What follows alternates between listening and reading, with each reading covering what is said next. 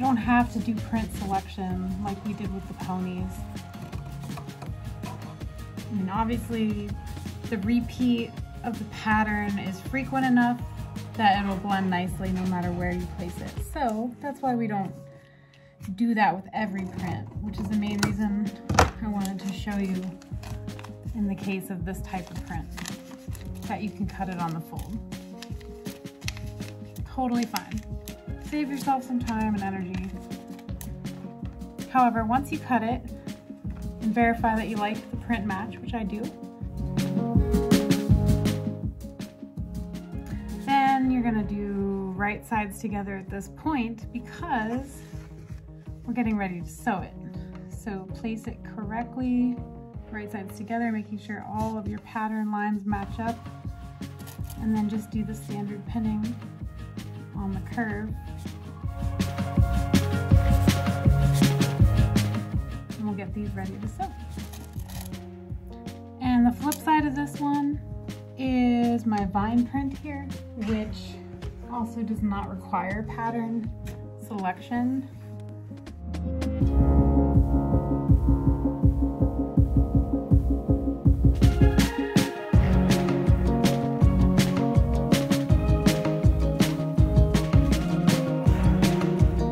No need to be meticulous. You can rotate your print perpendicular if you would like. So normally your grain line runs parallel to the selvage edge. We know that. But let's say you wanted your print to go perpendicular to that. Then you would have to make it so that it's perpendicular to that.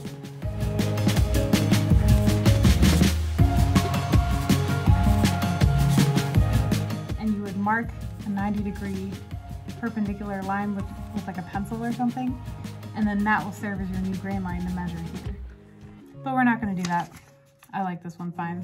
I just wanted to let you know how to do that if you needed to.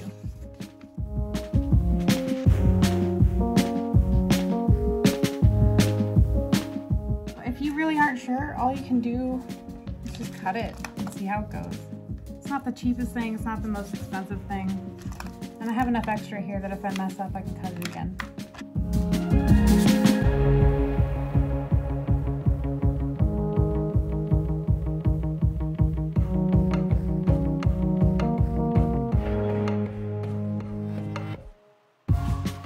And I can finger press this down to the table for additional stability, especially when it gets to be a pretty small pattern piece that you cut.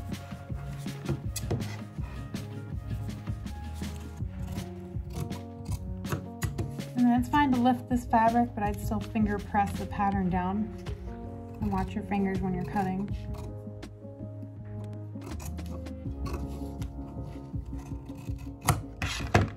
Here we go.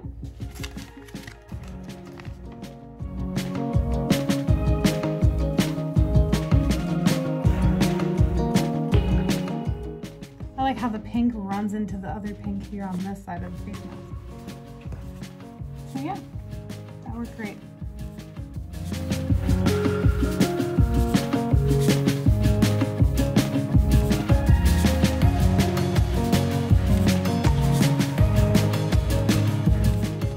Oh, but see, I messed up. I cut the wrong size pattern piece. So I'm gonna get the correct size, line it up with the top. I guess that's good. It happened. It's a blessing in disguise. It is the same exact piece, the standard to the petite. The client wanted this pattern in a petite. So I'm just gonna match the top line. The only difference is this is an inch shorter at the chin. So I'm just gonna re-pin it into place. And take out the bottom pin that I put in there earlier for sewing.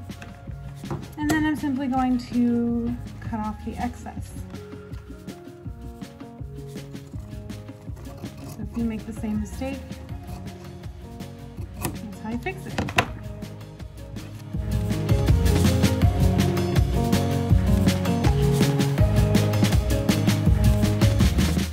Lovely. It's ready to go. Now I'm going to check and make sure my back fits my front, and it sure does.